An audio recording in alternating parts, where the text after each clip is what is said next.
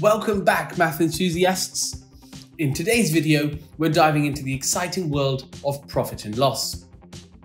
Whether you're studying for your 11 plus exam, your GCSE exam, or just curious about how money works, understanding profit and loss is essential. So get ready to sharpen your math skills and unlock the secrets of financial success. So what are profit and loss, and how does it work? Well, these are fundamental concepts in business and finance. Profit, on one hand, is the positive difference between the revenue earned and the expenses incurred, indicating that financial gain. And on the other hand, loss occurs when the expenses exceed the revenue, resulting in a negative difference. But how do we calculate these values? Let's find out. So in this particular question, we see that a store bought a batch of 100 shirts at $10 each. So let's assume the cost price of each shirt is $10. It then states that the store sold 80 shirts at $15 each. So again, if we calculate the revenue from selling 80 shirts, that's 80 multiplied by 15, and that gives us 1,200. And then the revenue from selling the remaining shirts at $8 each would again be 100, take away 80, which gives us 20, and we multiply that by $8, and that gives us $160. So now let's go ahead and add that together. We have 1,200, 160, and that gives us 1,360. So if we take a look at our profit or loss, we'll do our total revenue minus the total cost, which again is 1,360 minus 1,000, and we're left with 360. So the overall profit made by the store was $360. And there we are. Marvelous. You're off to a good start. Let's keep it up and go into question 2. Sarah bought a laptop for $800 and sold it for $950. What was her profit percentage? This is quite important now. So we know our cost price was 800, and let's calculate our profit by doing 950, what she sold it for, take away the 800, which was the cost price, and we're now left with $150. So in order to calculate the profit percentage, you always have your profit divided by the cost price, which means 150 divided by 800 times by 100. And that there, once calculated, which you could simplify as 15 over 80 times 100, would give you 18.75%. So Sarah's profit percentage was approximately this value. Marvelous work. Let's keep it up. Question number 3. A company purchased 200 units of a product for $5 each. So instantly we know that's 200 multiplied by 5, that's $1,000 right there. Due to the increase in demand, they had to sell the remaining units at a discounted price of $3 each. And if the company sold 150 units, what was their overall profit and loss? So now that we've gone ahead and calculated the first part, let's sell our remaining ones at $3 each. So again, we'll take our cost, which is $1,000. We'll then use that to calculate our cost, which was $3 each for 150. So 3 multiplied 150 gives you $450. So now we know that is how much we have gained from this. So again, we do 1,000, which is our cost, take away 450, and that gives us 550. So again, as you can see, by looking at our profit or loss, we can see here that our loss is of $550, which can be seen as 55%. Marvelous work. Okay, let's move into our next question. A shopkeeper bought a toy for $15 and sold it for $20. Now, after giving a 10% discount to a customer, the shopkeeper had a profit of $2. So what was the original selling price of that toy? Well, let's assume the original selling price of the toy is X dollars. Now, once we've got that as X dollars, we then will have the selling price after the 10% discount. So 100 is what we start with, take away the 10%, so we're left with 90%. And that's the X being the selling price of the toy. Now, in order to get the profit, that's going to be the selling price after the discount minus the cost price.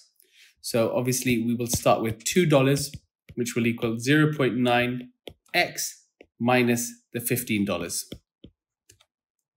And now that we've done that, we can simply take the $15 over. So we now have $17, which equals 0.9x. And if we make x the subject by taking the 0.9 over, we then know x will equal 17 divided by 0.9, which will give us approximately 18.89. And that's your dollars. So the original selling price of the toy was $18.89. Marvelous. Let's go for the next one. Mike bought a bicycle for $200 and spent an additional $50 on repairs. He sold the bike for $300. What was his profit percentage? So the total cost is 200 plus 50, so that's $250. But he then sold it for 300. So if we subtract that, he made a profit of $50. But now let's calculate the percentage profit there. So all we need to merely do is take our amount, which is our profit, divide it by the total cost, which is 250, and then times that by 100. Again, you can just do 5 over 25, which is seen as 20. And that is your answer. So Mike's profit percentage is 20%. Okay, let's go to the next question. A company purchased 500 pens for $2,500 and they sold 400 pens for $4 each. And the remaining pens at a discounted price of $3 each. So what was their overall percentage profit? Well, so to determine the overall profit or loss of the company, we need to calculate the total cost and total revenue. So let's look at the cost per pen. Again, we're going to do 2,500 divided by 500 pens, and that gives us $5. I was going to do pounds there. And so the revenue from selling 400 pens at $4 each, once again, is going to be 400 times by 4, which gives us $1,600.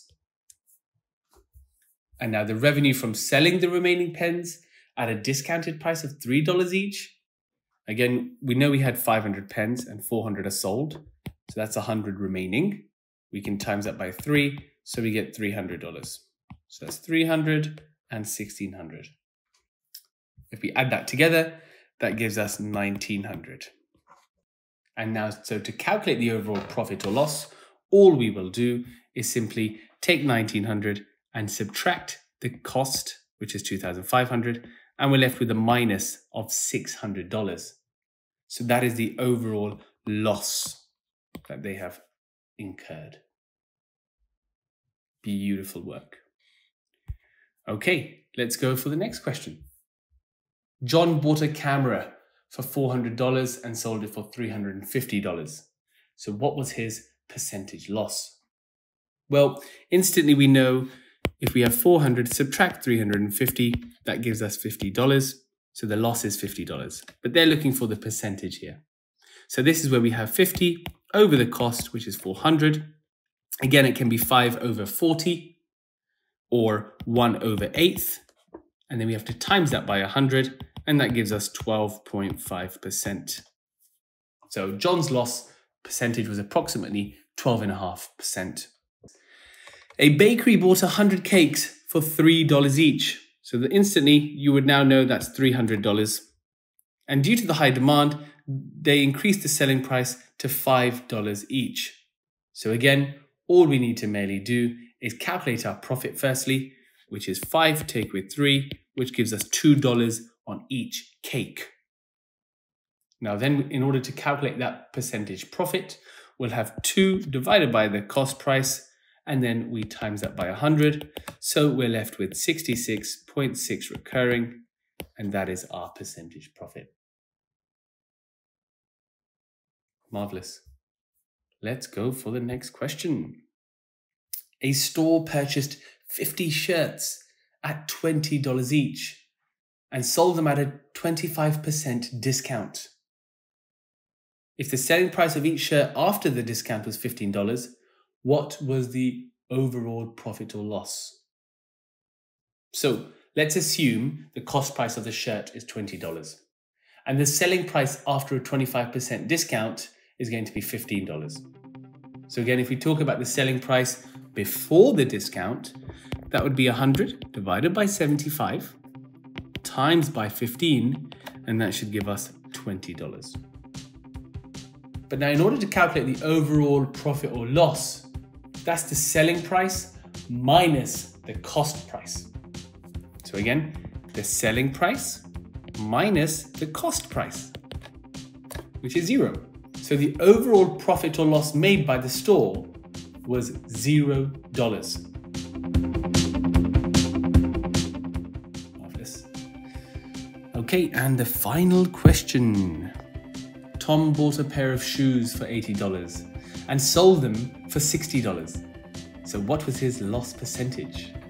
Well, we instantly know that it's a minus 20. So all we need to do is our value over the total times by 100, and that's a minus 25%. And so Tom's loss percentage was approximately 25%. And that wraps up our profit and loss math journey today. We hope you've gained valuable insights into this crucial aspect of mathematics. Remember, understanding profit and loss is a powerful tool, not just for your 11+ and GCSE exams. So join us next time as we delve into another exciting math topic. Stay curious and keep exploring the world of numbers.